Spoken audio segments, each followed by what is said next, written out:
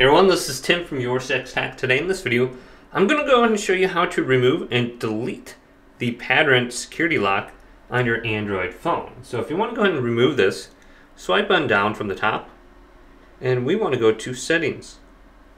So under Settings, we are looking for Security and Privacy. App Security, Device Lock, Permissions. Right here. Scroll on down to Device Lock. Screen lock, fingerprints, and face unlock. So we can just choose the one that's currently checkmarked green. So mine is screen lock. And I can go to this, and we have to type in the screen lock now. Boom. Now under here, all we have to do is select none, no security. And delete screen lock. A pattern protects your phone if it's lost or stolen. So let's go to delete. Now if I turn off my phone, and then turn it back on, the screen lock should be removed. Yep, I'm back where I left off.